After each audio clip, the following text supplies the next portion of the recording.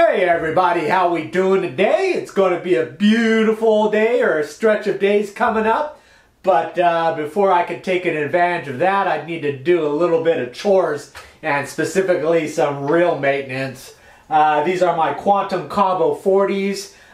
They're my go-to everyday backcountry flatch, inshore fishing, reef reel setups. I match them with my Esky 2 medium lights and 1 medium action rod. Right now, one is dead in the water. This one is basically 1 to 2 steps from being dead in the water. And I've got one that's in pretty decent condition, just needs a little bit of a touch up. So I figured I'll go through that real quick, and then we'll be able to get on the water. So I've got some repairs to do on these reels, and actually some of them are very common issues with these Quantum Cabos. One of them has to do with this bail here. Instead of a spring action, it uses a magnet and a reverse polarity in order to put the pressure on the bail to stay closed. So usually you'll force it till it opens and it'll click open, but then as soon as you bring it in a little bit, it'll snap closed. Same when you turn the handle. Like I said, instead of a spring like most reels use, these Cabos use a magnet and then a reverse polarity on the bail arm in order to create that tension.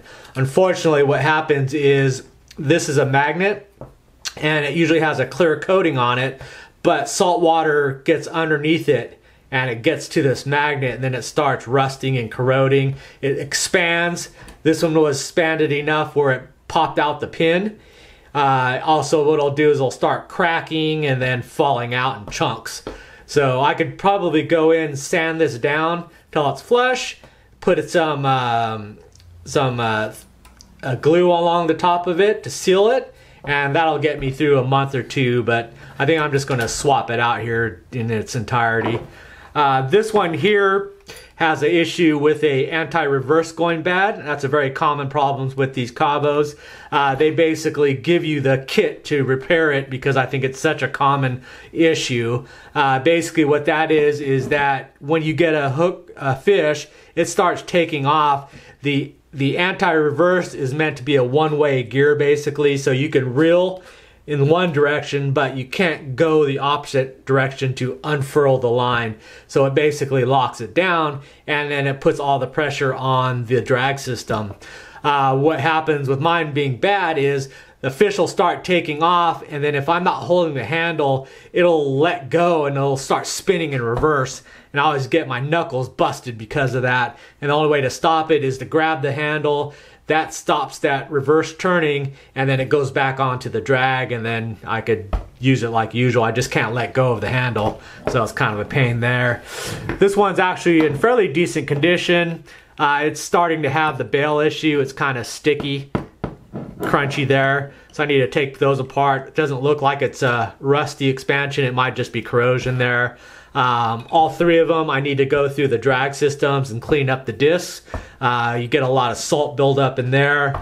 And then I'll go through all of the bodies, internals, all the gears, take those out, give them a wipe down, degrease them, and then re-grease and oil everything and put them back. I don't think I have any bearing issues right at the moment, so I think we're okay there, but I'll know more once I take them apart. Alright, our equipment list. I have a basic screwdriver set. I've got a Torx screwdriver set. The Cabos use that for the covers, which is actually very nice. Then I've got some Penn reel grease, some corrosion stop. I'd use WD-40, whatever. I really don't use this spray too much, except for the main shaft. The rest of the stuff, I put a light coating of grease on it just for corrosion resistance, and then a bunch of paper towels to wipe all the gunk out of them.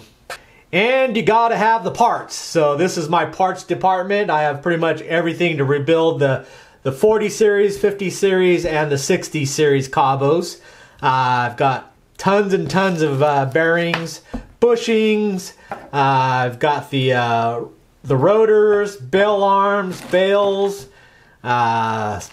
O-rings, washers, nuts, bolts, pretty much everything. I've got probably enough parts here to just buy 3 brand new reels, but then I would need parts for those reels, so it's kind of like this is actually the better way to go about it. Just keep the ones going that I've got.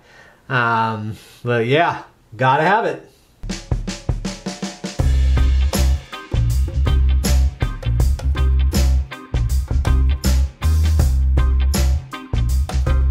I've got the backing plate soaking in some white vinegar, as there's a bunch of components that are stuck in there. So I'm letting that vinegar go to work, and it's definitely eating something on there. One of the gears is just bubbling like crazy. Pretty cool. So hopefully it softens it all up, and then I'm able to remove the rest of the components. Alright, we're all done. Got all 3 reels up and running. I'd say they're probably about 90% to new. Having been beaten up so bad, that's actually pretty good. Ended up changing out 2 rotors and 2 bail arms because of the rust. 1 anti-reverse. Probably about 8 bearings had rusted out and were kind of grindy, so I swapped those out. An O-ring. I actually took way too long. I should have broke these down a lot earlier. One of them, I had a really bad time getting the guts out, the main worm gear out of it. It was just locked in there.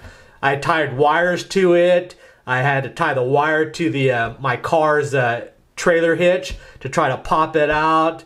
Hammer and a chisel. I was trying wedging it with a screwdriver, and none of those things are good with these plastic bodies here, but fortunately I was able to get it out without damaging anything seriously. I was very amazed that I finally got it pulled out. Did a lot of soaking. It took 2 days because I had to soak a lot of this stuff in vinegar to break down the corrosion and the rust. But yeah, I need to kind of go on more of a 3 to 4 week cycle so that stuff doesn't build up. But otherwise, we're good to go. Alrighty, we're all up and running, all 3 rails ready to go out and catch some fish. Very important process. Just I don't think a lot of people think about it. It's not all just fun and going out fishing. These things happen. I basically do this breakdowns. I try to do them about once a month. Because my reels get inundated with salt water pretty much every trip. It's like dousing them straight into the ocean and taking them out. Eventually the corrosion builds up to the point where they're not usable. I try not to go that far, but this one was kind of I let it go way too far, where I was physically breaking things, and they weren't physically working anymore, so that was rough. Whenever you're using a hammer and a chisel to try to take apart your mostly plastic and pot metal reel, it's not good.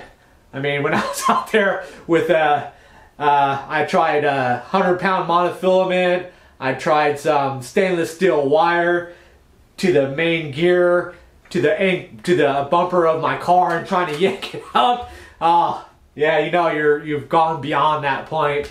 But the other part of it is like, thankfully I have that big backup supply of parts. It's so important to have those consumables because your reels will go down. You have to disassemble them to find out what's bad, what needs to be replaced. Then you create an order. It takes, for me to get them, it's about a week to 10 days for a shipment to come in.